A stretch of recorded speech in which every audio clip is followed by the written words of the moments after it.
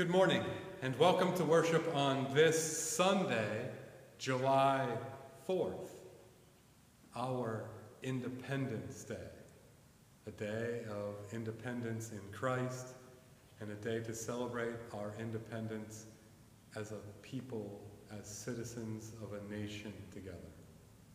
We begin this morning taking the first steps towards our own independence by beginning with confession and forgiveness. Blessed be the Holy Trinity, one God, the God of manna, the God of miracles, the God of mercy. Amen. Drawn to Christ and seeking God's abundance, let us take the first steps in the Spirit towards independence by confessing our sin.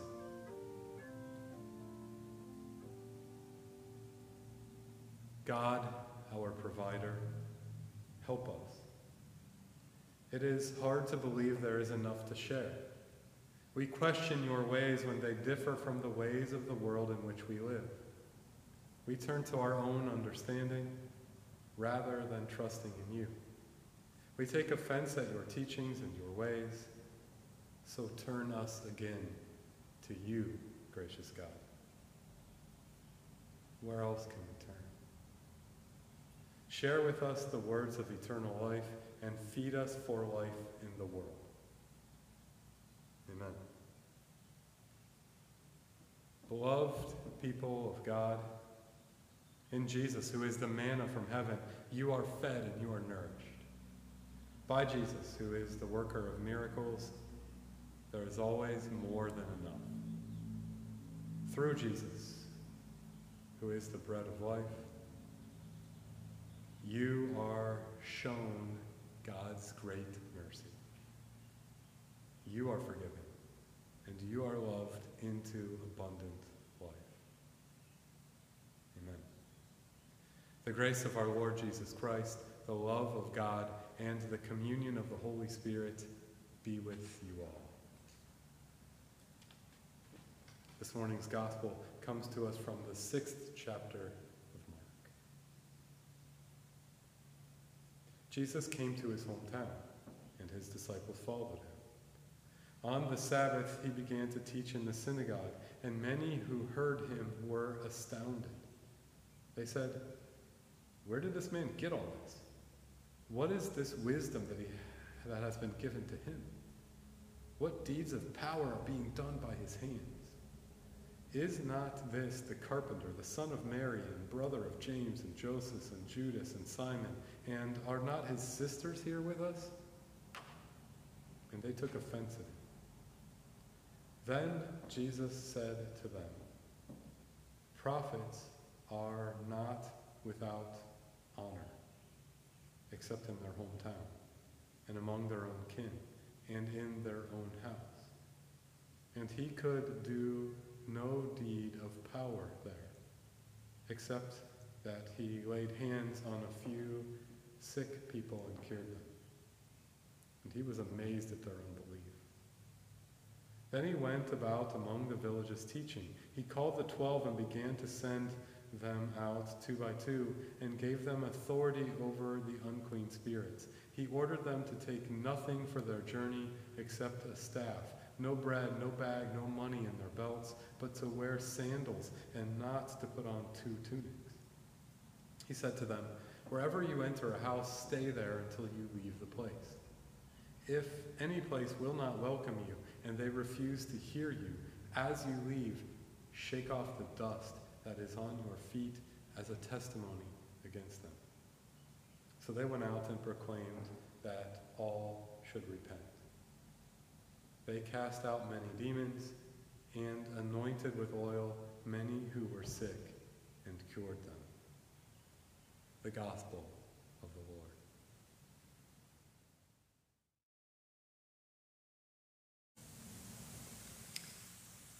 Have you ever heard of Johnny Cash, Bob Hope, or Steve Jobs? Do you know who any of these people are?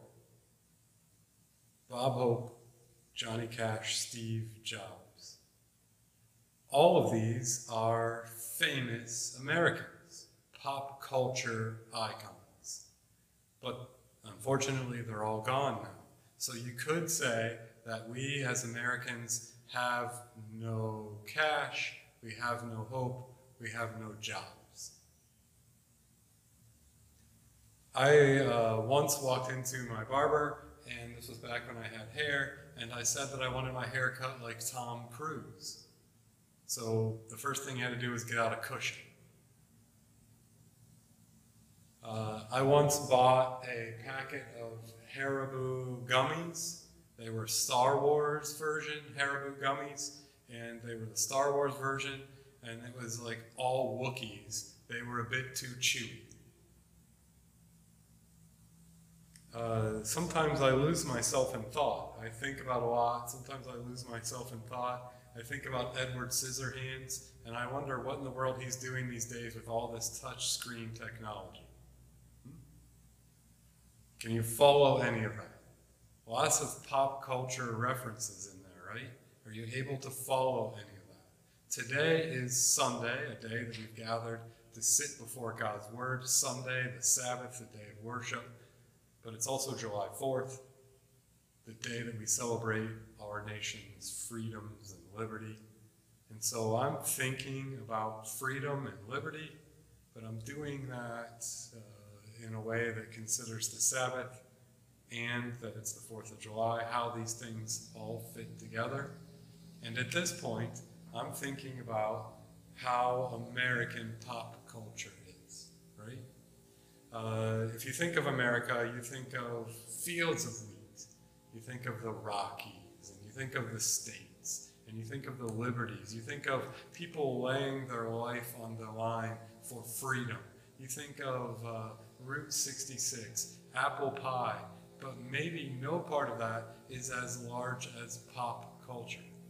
All of us, as Americans, are a part of pop culture. What if today, Sunday, July 4th, something of pop culture has a thing to tell us about freedom, about where we've been and how we felt, and about who we are now? What if this sermon is better told through the eyes of pop culture? But what if it's really an exploration of freedom? I started with all those jokes, pop culture references, but this is a true story. It has to do with pop culture, but it's really happening. Have you ever heard of Britney Spears? Do you remember who Britney Spears is? Do you know who that is? Can you remember anything that she's done? Any song that she's played, or any time you've seen her in the news? She's a judge on X Factor. She's done a Las Vegas residency. Can you think of anything of the story of Britney Spears? She's been in the news a lot lately. Britney Spears has been all over the news, and maybe there's nothing more American than pop culture, but because it's Sunday, and it's July 4th both together, it's a day to consider freedom, and maybe Britney has a way of being in a pop culture, whether we like it or not, icon, and telling us a little bit about freedom, and maybe then we're free to hear the gospel that is given to us from the 6th chapter of Mark today. Do you know who Britney Spears is? Do you know how much she's been in the news lately? Do you know why she's been in the news lately? Britney Spears has been a pop star for a number of years. All the way back into the 90s when I was like a high school and college student, Britney Spears had her pop hits, and she was all over MTV back when they used to play videos, and I remember her from that. In 2008, Britney Spears had a sort of public difficulty. And maybe there's something in there about mental health and something to think about, how underneath the surface of being a pop star and a pop icon and a person who people looks to, that underneath there was all sorts of pressure, and there was all sorts of thinking about what it means to be free underneath all of this. In 2008, she had a very public sort of few incidents. She was being made fun of all over the place, as being sort of bimbo or whatever, pop star, and this is part of being American too, tabloids and watching people rise and fall and all that sort of thing. And this is very American. It's as American as apple pie. But in 2008, Britney Spears went into treatment, and as part of that treatment, she entered into a conservatorship where she no longer was free. She lost much of what we would think of as freedom. And now her dad controls, with a lawyer, all of her decisions. So this is Sunday, July 4th, and I'm thinking about freedom. I'm thinking about what it is to be American. Pop culture is, of course, part of what it is to be American. So I'm thinking about that, and I'm thinking about what the gospel has to say about our freedom and how all these things work together. Britney Spears is a pop star. She rose to all this fame. We paid all sorts of attention to her. We see her name, and she's in the news now, and we sort of look at her, and maybe we're aghast at some of the things she does. Pop icons are to be thrown under the bus and also admired, and so we have this strange relationship with her. But she lives in this place that is seemingly un-American. She has no freedom or no liberty to make any choices for herself anymore. Britney's conservatorship means, and this is true, this is literal, that she recently wanted to change the cabinets in her kitchen. She is a multi-millionaire. She should be able to do this. But she could not because her father wouldn't let her, because her conservatorship would not let her. Her freedom is not what it seems. She is not able to work or decline work on her own. Her conservatorship does this. And though we live in America on July 4th, and as Christians on a Sunday, thinking about how free we are, maybe this is an example of what freedom really is. A thing that we talk about, but a place that's much more difficult to let ourselves live in. Maybe we're under more of a conservatorship than we think. Britney would like to start a family. She has someone that's a significant other that she's in love with. She'd like to get married. She'd like to start a family. And because of her conservatorship, she has no freedom and no liberty to do that. There might not be anything more American than pop culture. I don't know if you remember who Britney Spears is, but maybe she is the best example of who we are as Americans and who we are before Christ as broken people. Maybe she's a cipher for this. Because though while we believe in freedom on the 4th of July and on the Sunday, the truth is that often we live under a conservatorship. That we talk about freedom. We talk about being able to pull ourselves up by our bootstraps, make decisions for ourselves. We talk about Christ died, and Christ died for us, so Christ freed us to live how we would like. But then we understand the madness of sheer freedom. And so we know that, the idea of just living without that voice in our head that says, well, that's not realistic. You have bills to pay and you have things to do. You have guilt and you're sinful, and that voice whispers in our ear. And so we, in truth, tend to live under this conservatorship. We talk about freedom. We talk about our freedoms. We make pop culture jokes, and we hope to be the land of the free and the home of the brave, and we believe in all that stuff. But then at the end of the day, we're sort of locked in by all of our obligations and expectancies, by the voice that whispers in our head that says we're not pretty enough, or we're too out of shape, or we're too sinful, or we have this bad habit, and we live under the conservatorship of that. And because we're supposed to be free, we don't really know how to talk about that. We can talk to people about the weather, or about Star Wars, or about the pop song, or whatever, but it becomes difficult for us to really attain freedom. And maybe that's why we're gathered here today. Maybe that's why you've tuned into this. Because it's Sunday, July 4th, and we could all use some independence, right? So beyond all the pop culture stuff, and beyond freedom and the possible conservatorship, we're gathered together today to sit before God's Word. And God's Word comes to us from the 6th chapter of Mark. And it'd be easy to see, or easy to fall into, or easy to think about some of the broken parts of this, the conservatorship parts of this. Because we see this story of Jesus who is out and is beyond and is living in freedom and is pulling himself into who God wants him to be and seems to be living into freedom. He's healing people, and people are living in expectancy and are gathering around him. And he's having to battle whether he's going to be his own pop culture figure and how to deal with all that. And he's trying to heal, but he comes home and he discovers that at home, like Britney Spears with her dad, and like ourselves with our own voice, there's this conservatorship.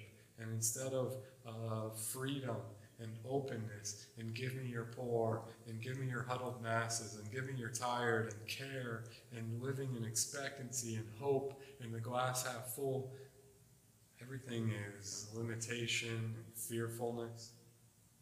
The people of Jesus' hometown are like, who are these people that Jesus is bringing back? Where did he hear these ideas? How can this guy, who's a carpenter, do all this stuff? The carpenter in Jesus' day is an artisan class. The artisan class, there were only two classes of people. There wasn't really a middle class like it's so American for us.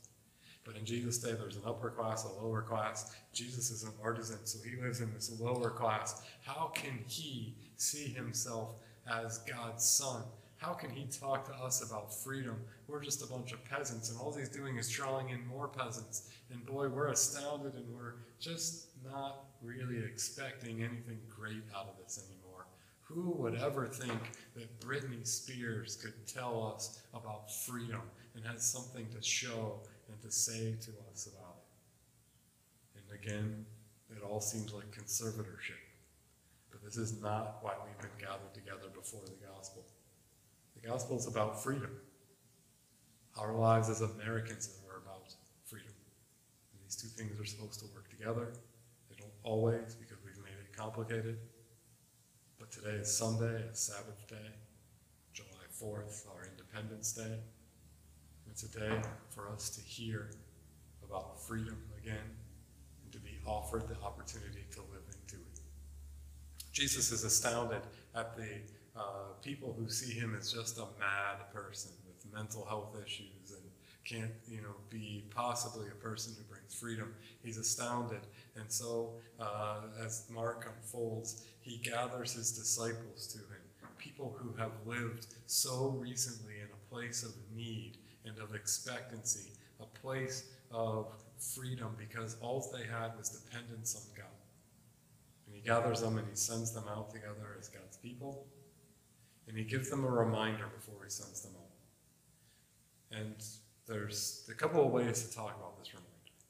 The reminder is that they were to go out without extra stuff. They just take a staff, a pair of shoes, one shirt. They don't go out with extra money, with extra food. They're going to go on a trip without all of the stuff.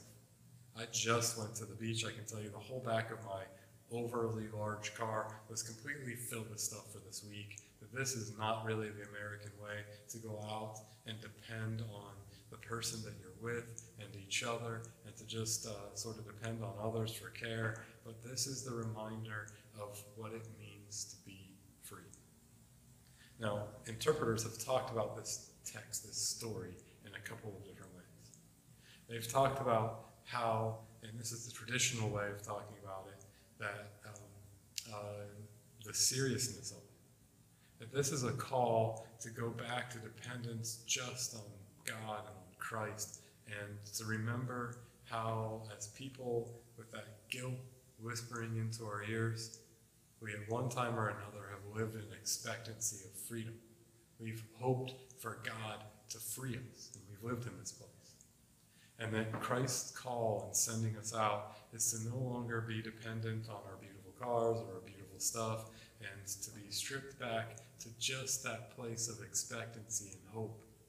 To ourselves in our own way, be the poor and the huddled masses and the tired, and to know that only God can offer us the freedom, the confession and forgiveness and life that we need. And so God is calling us back to that place. And so this is about who we're putting our dependence on. And if we don't experience freedom, maybe that's because we haven't put that in Christ strongly enough of late. And so it's a call back to remembering our need and remembering our freedom, that God alone cares for us in those needs. It's one of the ways that this has been talked about. One of the other ways is kind of a little bit more interesting to me. It's a newer way of talking about this, that Jesus is part of an artisan class. He's been surrounded by peasants, and he looks to them, people of a lower class, and he says to them, you know, you should go out without extra food. You should go out without extra shoes, without extra clothes, which is kind of ironic because they don't have any of that stuff anyway. Maybe our freedom can be found in listening to a voice of irony and playfulness, a little bit more than that serious voice that keeps whispering into our ears, feel guilty. You're mad. You can't possibly pull off the things that you say you're going to do. You might talk about freedom, but in reality you can't accomplish anything.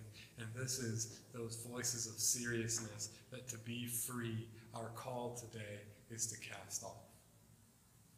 Jesus calls the disciples and tells them their worth, looks at them with a little bit of irony in his eyes and says, you know, to really go out and live in freedom, you shouldn't bring extra stuff with you, which is pretty ironic considering that they're from the peasant class and don't have extra stuff anyway. Maybe it's time for us to go back to a place of playfulness. Maybe, they're dad jokes. It's certainly a dad joke to say, I bought a pack of Haribo, Star Wars Haribos, and they were all Wookiees, and so they were too chewy for me. Maybe that's too playful, but maybe that's the place where freedom begins. It's a movement away from that voice of seriousness that tells us what we can't do, and it's a movement into a place of reminding ourselves of when we lived in all sorts of expectancy and how much fun we let ourselves have when we're in that place. This is the place that you and I are called back to today, Sunday, July 4th, our Independence Day in faithfulness and as citizens. You see, for too long, we've allowed ourselves to live under a conservatorship. And I'm not talking about a conservatorship that tells us that we have to wear masks or whatever. That's not quite it. What I'm talking about is the conservatorship of that serious voice that whispers in our ear that we're not good enough, and that while we talk about freedom, we don't have enough money yet to do that, or we have to work harder, or too many obligations, or you haven't done enough, or you don't look good enough. And it restricts us, and it really, honestly, at the end of the day, puts us in a place where we're actually more in a conservatorship than in a place of freedom. And so we're called here on Sunday, July 4th, to playfully believe that Britney Spears can preach it better than anybody else. Starting in 2008 and all the years since, and part of the Britney Spears story is #FreeBritney. That people believe that she should be able to live in freedom. And I guess I would say I believe that too, that she should receive help for anything that she needs help for, that that's part of what it means to be an American, that she's entitled to be the pop star that she is, and she's good enough as she is, and that for those that look to her, she should be free and able to buy kitchen cabinets if that's what she wants to do. And that in that story is the gospel. And it's a certain amount of playfulness to believe that Britney Spears is the example for us. That a conservatorship is not the place where we should dwell, and that all that seriousness is not the place for us. And so today is a prayer before God on the Sabbath to give it up. And it's to hope to live into our Independence Day. Our Independence Day is going to mean some playfulness. Do you remember Johnny Cash, Bob Hope, and Steve Jobs? Now that they're gone, there's no hope, no jobs, no cash, right? A little bit of playfulness to see that and how that might fit the world we live in now. And to believe that you and I are the people who are loved by God and given resources, and that the voice that whispers in our ears is untrue because we are the sent ones, and we are the ones who are part of being made whole and making others whole. And where there is no cash, no hope, no jobs, well, we have solutions for these. And this is freedom, and this is our Independence Day, and this is how we live into it, by the belief that Britney Spears preaches it better than any of the rest of us. And it's not hashtag free Britney, it's hashtag free St. Stephen for the life of expectancy of your kingdom, hashtag free John, hashtag free fill in the blank. Because today is our Independence Day. Amen.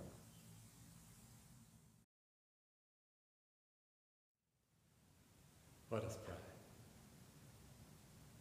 Lord Jesus Christ, giver of our independence and our freedom before God, you are the bread of life.